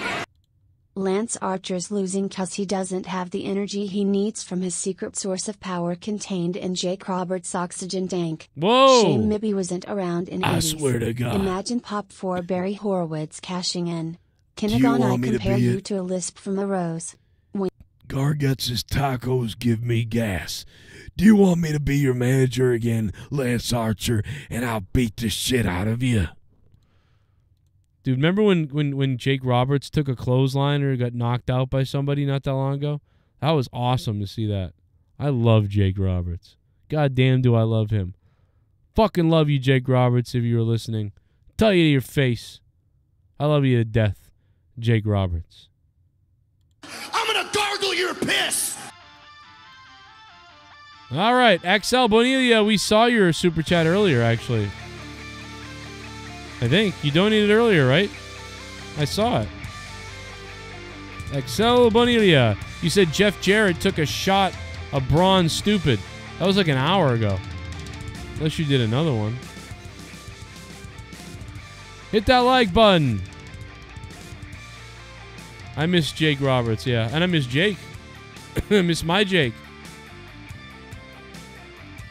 Do you guys want me to do the Herschel Walker from the other night?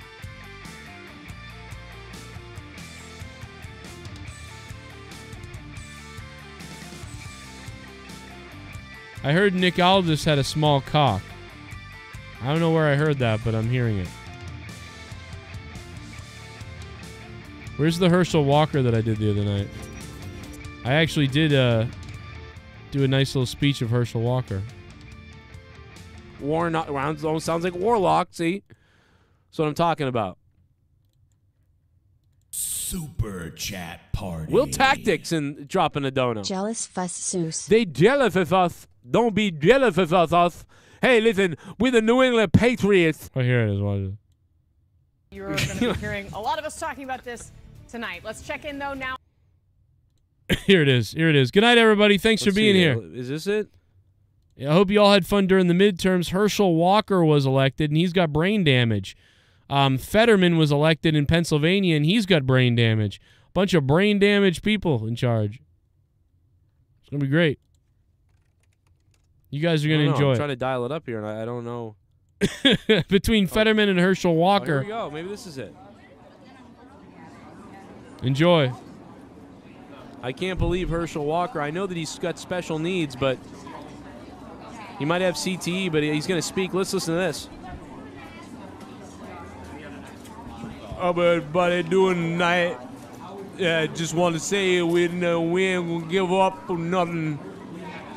I'm confident in what we do here, and I'm confident the people of Georgia speak to me, and they all know that I love them, and I love these people, and that's why I run this race there. And I'm telling all you motherfuckers out there, excuse my language, but they got me riled up here. Now we are going to now give up until the end of the night. We ain't going to never give up until the end of the night. We ain't going to give up a fight because we all crazy here. And my opponent ain't going to give up, and I'm going to give up either. So I got some words to say to him tonight. I want to tell him, I'm going to say it. I know that I shouldn't be saying some of these things here in front of all you, but you supported me so much through all this here that I want to tell you this. Sir, I don't think you should say it. Please don't say it. Don't say it here. I'll say is what I say in front of you. Go away. Go away.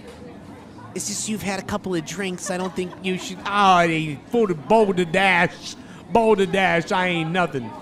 Now I'm going to say what I want to say because I can. And here's what I got to say. Raphael Warnock, you ugly bald motherfucker. If you win this race tonight, I'm going to crush your skull with my hands, you ugly motherfucker. You hear me? You ain't nothing. I'm coming for you. Herschel Walker's coming for your ass. All right, good night, ladies and gentlemen. Fuck Warnock and his asshole and his mother, too. All right, well, that's, I did not, God damn, I did not expect to, I mean,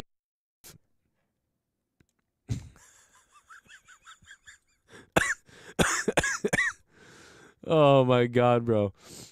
But I don't have the tolerance of most other people, so if they screw with you, they screwing with Herschel Walker.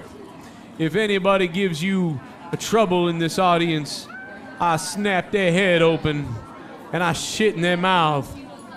By the way, today everybody who came to this rally has AIDS. Yeah. I hope all of you get AIDS. Yay.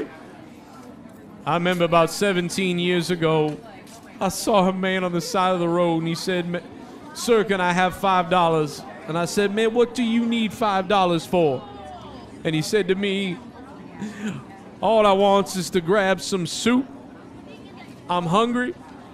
And when I was a kid, my father used to make me soup, and it made me feel better. And that's what I need now is a bowl of soup. And don't you know that I went down to BJ's Wholesale Club because I was a member. I did a promo for them when I was playing football. Yeah, football. I love you, Herschel. Sit on my face.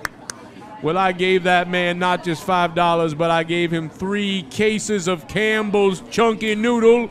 And that motherfucker had a smile across his face like a special needs retard after you hand him a candy cane. And that's the type of face I see on all you today now that you know I'm running. Yeah, oh, we love you. Have my babies. And I feel that pride in my belly. Hey, you tell me something, we're gonna win. We're gonna win despite the fact that I have CTE, despite the fact that my, some of my disgusting things I've done in my past. We're gonna win. You know why? Because ain't nobody look as sexy as Daddy Herschel Walker. Oh, okay. Well,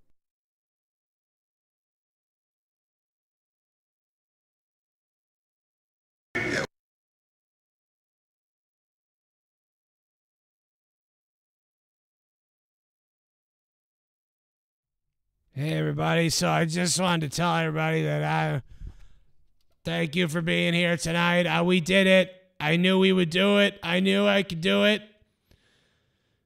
They told me a retard bald man couldn't win. And I knew that Herschel Walker was leading down in Georgia, so I knew I could lead up here. I told Dr. Oz to his face that he could go fuck himself. I told Dr. Oz, go take some of that snake oil. That snake oil. It's the spilling. The spilled. That spilled. I told Dr. Oz.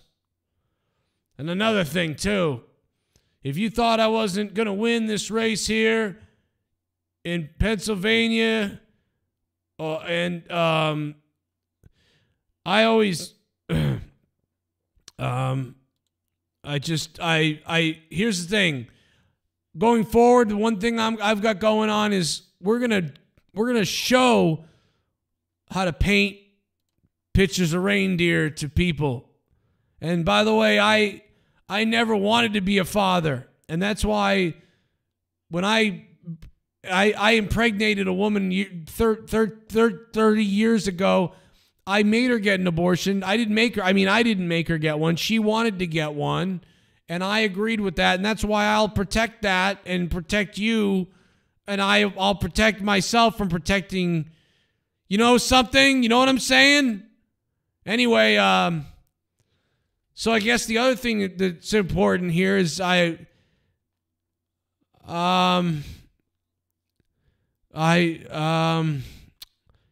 just want to say that, I'm not going to give up fighting for you here or ever again. My ears are the size of a porn star's cock. And I love my family, and I shoot people. I trust people. I don't shoot people. I trust people. I trust people to shoot. What? Anyway, I really gotta change my colostomy bag. I've gotta help you with trash can bags for the city because we have so much trash in this city. It's time to take it out. Take out the trash. By the way, my sweatshirt's on sale right now. For $3 off, you can get my sweatshirt right now. And a lot of people have been asking me what razors I use to shave my head. And I just want to tell you right now, my favorite razor that So Thanksgiving's coming up. So at Thanksgiving dinner, make sure to love each other. Anyway, that's it. I'm going. Good night, everybody. Thanks for being here. I really appreciate you. I did this, and you made this happen possible. All right. And fuck people. Well, there you have it. Fetterman with his awkward speech delivery after victory, surprising victory in Pennsylvania. We'll have more on this later on ABC News. I'm a guy with gray hair.